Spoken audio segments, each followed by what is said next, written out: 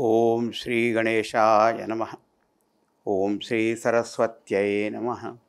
Om Shri Gurubhyo Namaha. Om Samasta Jana Kalyane Niratam Karunamayam Namami Chinmayam Devam Sadgurum Brahma Vidvaram. Om Shruti Smriti Purananam Alayam Karunalayam Namami Bhagavatpada Shankaram Lokashankaram. Om Sahana Vavatu Sahano Bhunaktu Sahaviryam Karavavahai Tejasvinavadetamastu ma Vidvishavahai. Om Shanti Shanti Shanti Hari Om.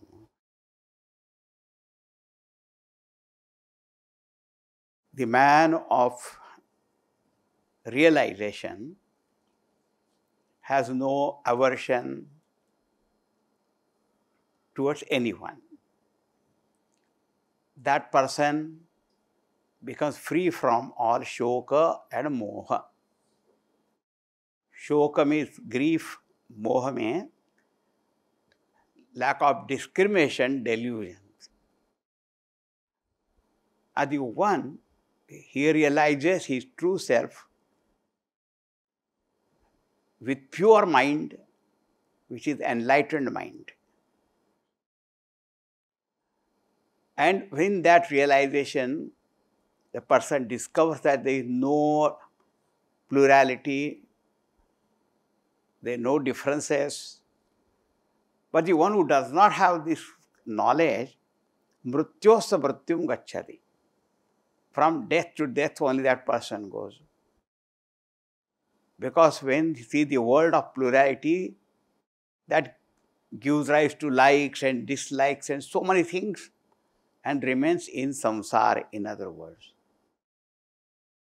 Now a question is, the person does not have ghruna, shoka, moha, bhaya.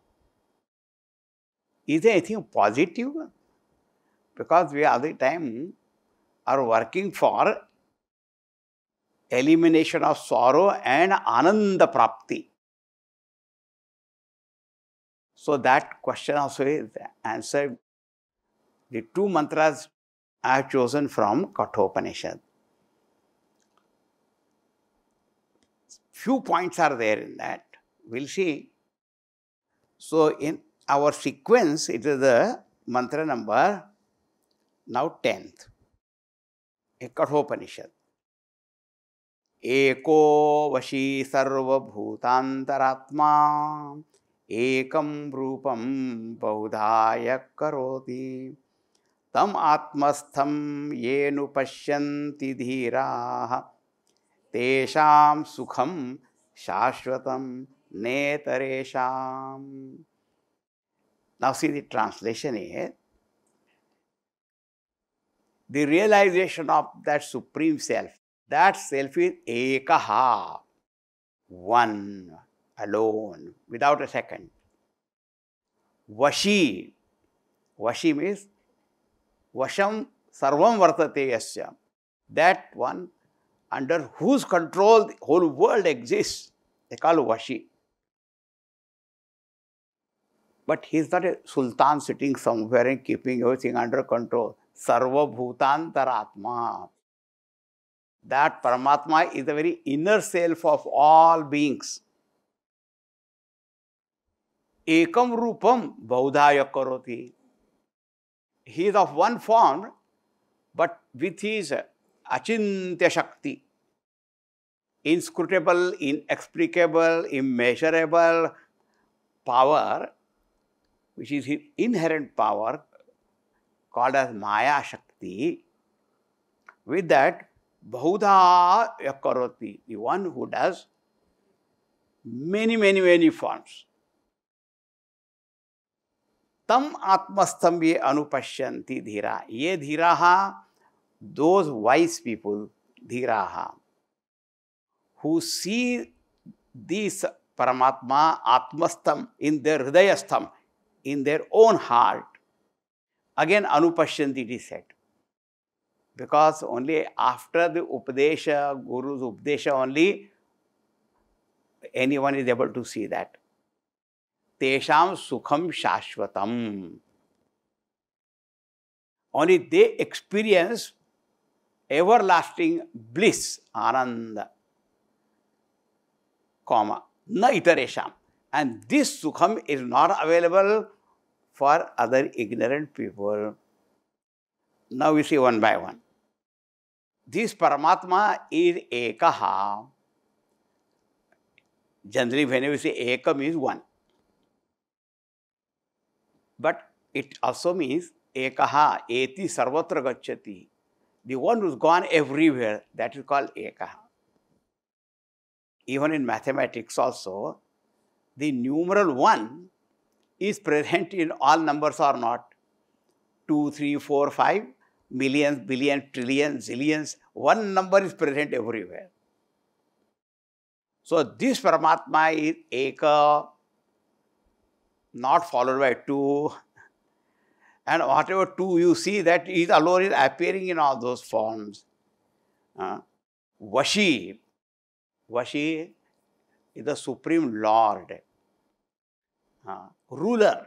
Eko Vashi. But at the same time, the inner self of all beings. Earlier also we saw Yat Param Brahma Sarvatma, the self of all beings. So, this Parmatma Swarup pointed out.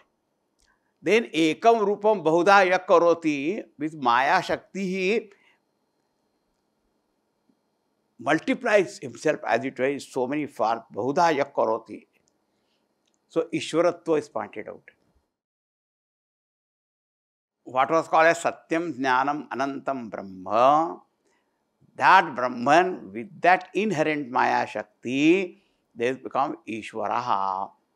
Ekam Rupam Bahudaya Karoti. But remember, even though he makes so many forms, appears so many, but still remains one only. How it happens then? Now you see, if you stand in a mirror house, parallel mirrors are there. So you are one, but how many you appear? How many ways you appear? But still you remain one, or no? Upadhi is such a wonderful upadhi, Bahuda Karoti. Or a colorless beam of light, when processed to a prism, then disperses in 7 colors then. Saptaranga, Vibgyor, but it's still one only. It is very interesting. One, but with this special power, manifolds, manifests in many, many forms, but still remains one only. Ekam Rupam. That is Ishwaratva of Parmatma. And that Paramatma, the one who realizes in his own heart, here Atmastha means Hridayastha.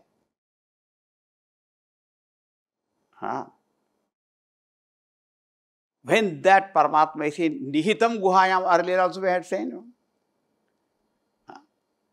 that in the heart, when recognized as my own self, ye anupashyanti dhiraha. Now, ye dhiraha anupashyanti, or those who see, they become dhiraha.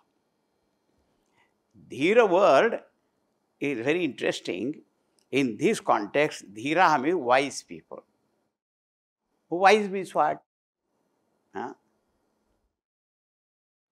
So in the Kathopanishad only, at one place it is said, our sense organs are made in such a way that they see only the external world. They don't see their true self, because the Atma does not become object of the senses. Kaschid dhiraha pratyagatmanam aikshati, saying. But some wise person it turns the attention of thought from outside towards his own self, and then you see that. Therefore, dhira means what? those people who are capable of withdrawing their mind's attention from the world of objects and then turn it towards their own self, they are able to see it. And when they are able to see that, Acharya, Shastra, Upadeshanantaram, then they are called Deeraha, enlightened people. Eko vashi sarvabhuta-antaraatma. Parmatma swaroopa is there. Ekam rupam bahudaya karoti. Ishwara swaroopa also is pointed out. Tam atmastam ye anupashyanti dhiraha. Those who are able to see dhiraha, tesham sukham shashvatam. They only experience sukham. Now somebody may say, oh, I also enjoy the world of objects and I also enjoy sukham, you know. When I got very good, delicious feast or music, dance, so many shabdas, sparsha, rupa, I also enjoy sukham. But that sukham is not shashvatam.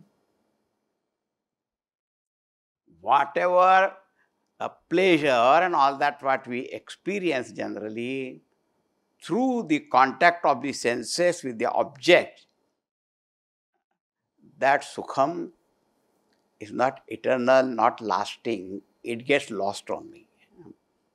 Not only that, it leaves you high and dry, and that sukham remains only for a moment, but bondage is permanent. That's why at one place Shankaracharya is saying, no, Samna Panchakam, Bhava Sukhe Doshonu Sandhyatam. The sukham of the samsara is such that there is a dosha. What is a dosha? It rises from the contact of the senses and object. All the time the contact is not possible also. And it is momentary and goes away. But we become bound to that. Sukham is momentary. And that sukham actually is only our ananda atma reflected there. That's all. But we think it has come from outside. It only dries up all our energies and it goes away. But here this sukham is avyaya sukham because it is the very nature of the self. Since it is the nature, atma swaroopa it is, ananda atma. Therefore, this ananda which the man of realization experiences is shashvatam, na itaresham. And those who are ignorant people, ignorant means what? Remember, they may be learned people from the world standpoint. They may be great scholars also, very literate also. But from spiritual standpoint, they are ignorant only. And therefore, this sukham is not experienced by them. They have some, what you call the sukha of sense pleasure, or the literature, philosophy, music, and vijnanam, sahitya, sangeeta, kala, vijnanam, and all that. But not this atma sukham. Tesham sukham shashvatam na itaresham. So in this mantra, what we find? Parmatma swaroopa, Ishwara swaroopa, and also those who realize that they experience ananda. So not only that shoka moha is not there, but it is eternal ananda also they experience. Achha. Now this ananda and shanti, they go together.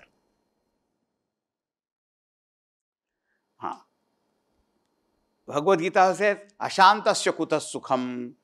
The one who is ashanta, restless mind, how can he have any kind of sukham?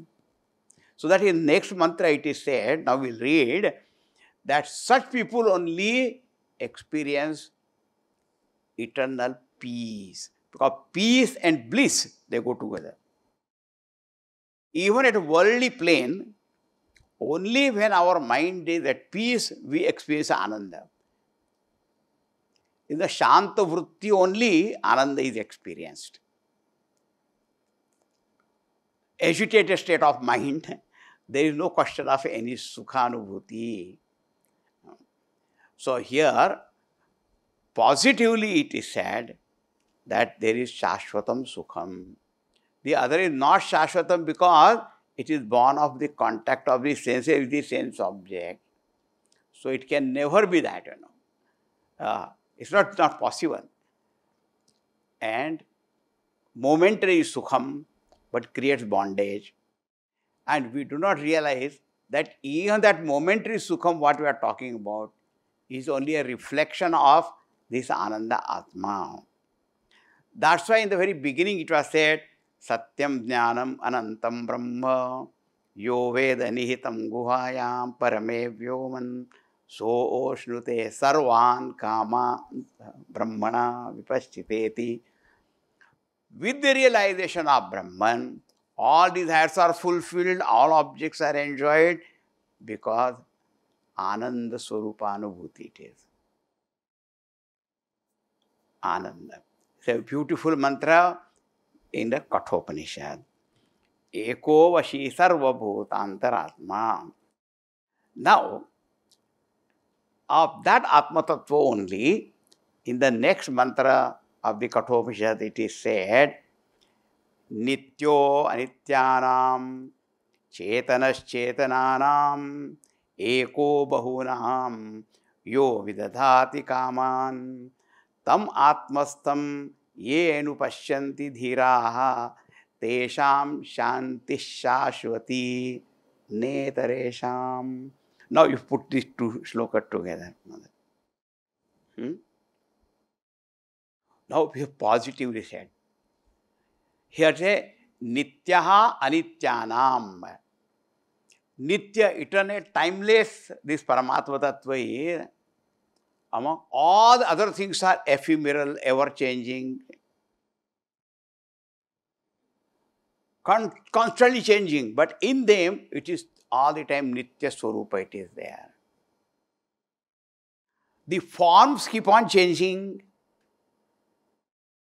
Like in the ocean, the waves keep on changing, but the water is all the time permanent only.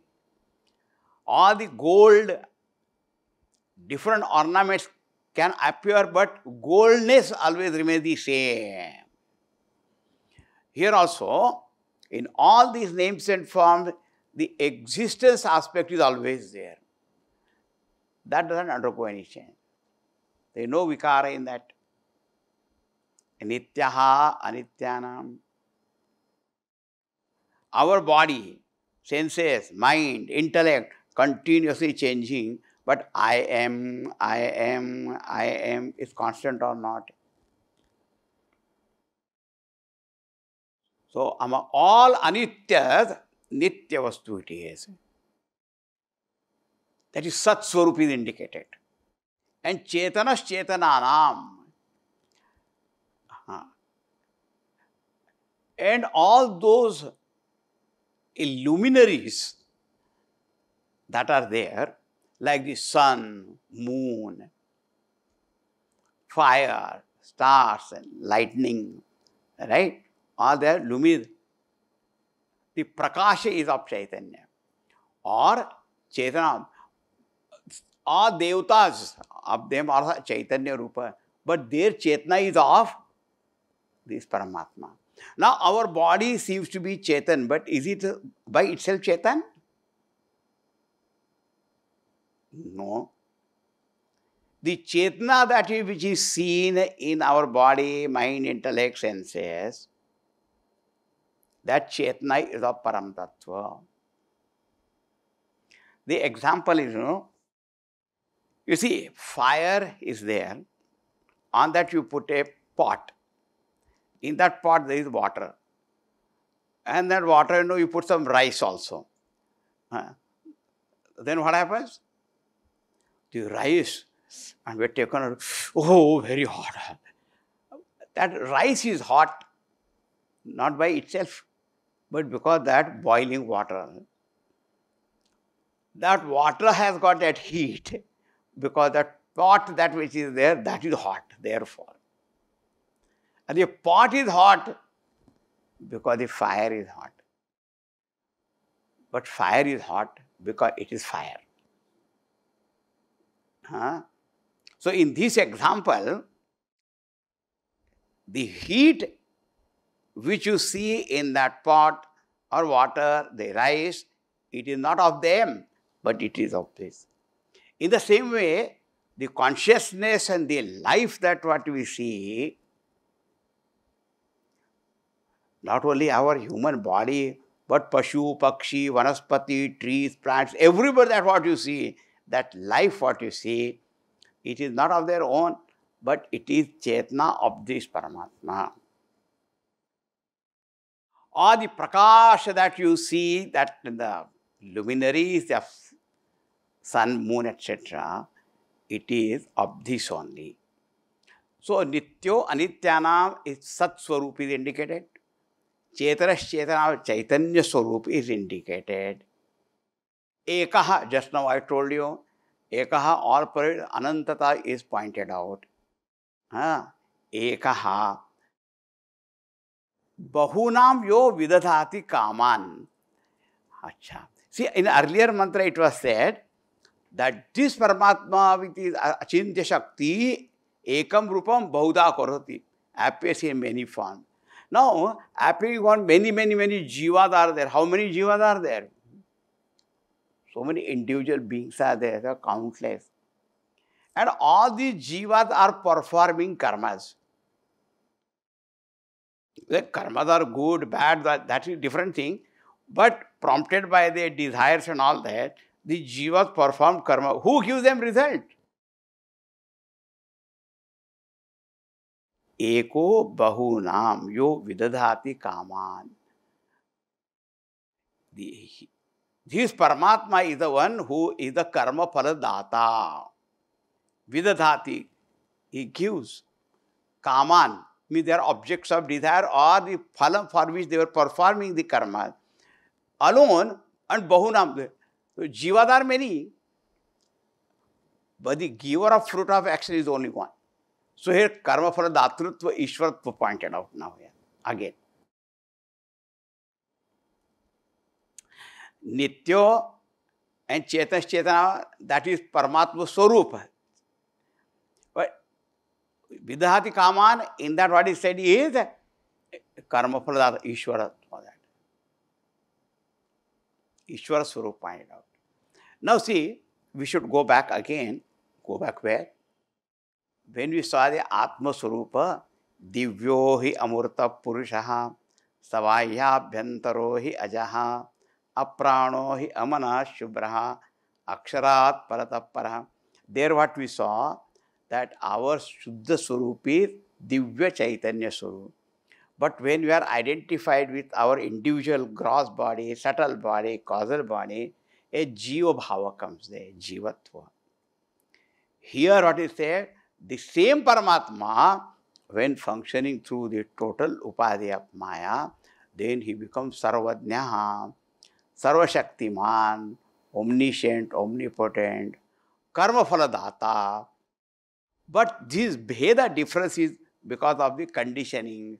But in essentially both of them are one and the same. This we have to keep in mind. So Jiva Rupa, Ishwara Rupa. This is what we have to see. And Nityo anityanaam, chetananaam, eko bahunam yo vidadhati kaman. See, immediately whenever we perform karmas, we seem to get result from here, there. But how do they get that ability to give results? We sow the seeds in the earth and we are getting crops and all that there. So we say, from the earth it has come. But how did the earth get that power? Bhagavan Sri Krishna has said in the Gita also, people with their Shraddha worship different forms of God, and they get the result. But he said, Mayaiva vihitanitan. But all that given by me only. Karmaphaladata is only one. Ultimate. Karmaphaladata is only Bhagavan. Nityo anityanaam, chetananaam, eko bahunam, yo vidadhati kaman. The one who gives, kama here, not desire, but objects of desire. Objects of desire, the karma phalas for which people perform karma. The karma phala comes only from that Parmatma. Ishwarah tam atmastham yenu pashyanti Deerah. Again, the same line.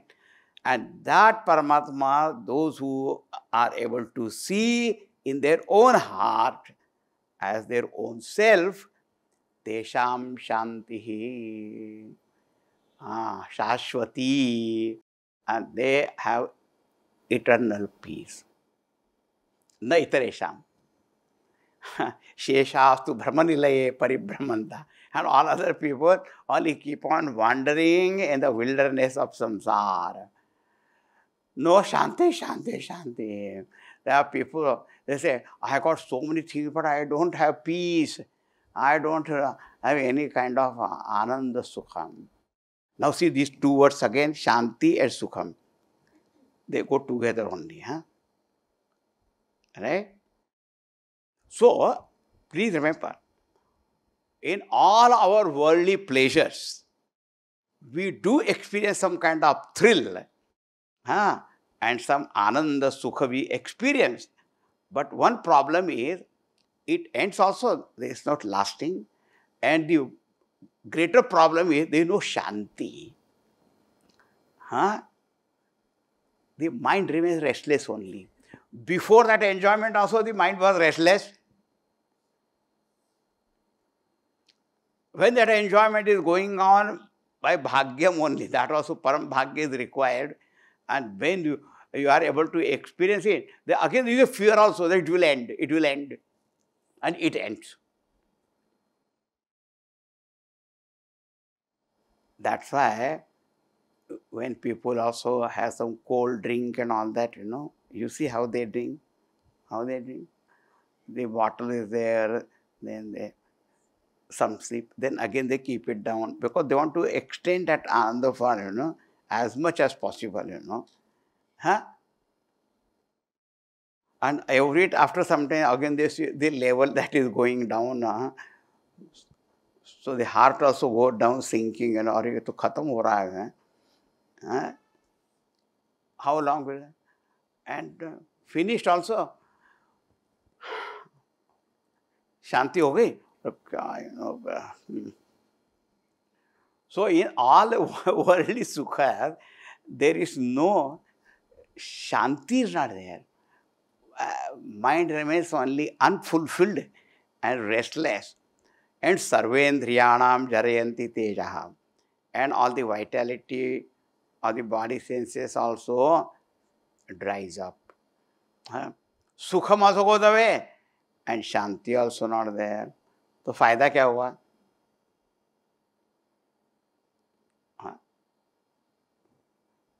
So here very, very positively now it is pointed out what you call the enlightenment. On one hand, there is complete dukkha nivritti, shoka, moha, bhaya, all that goes away.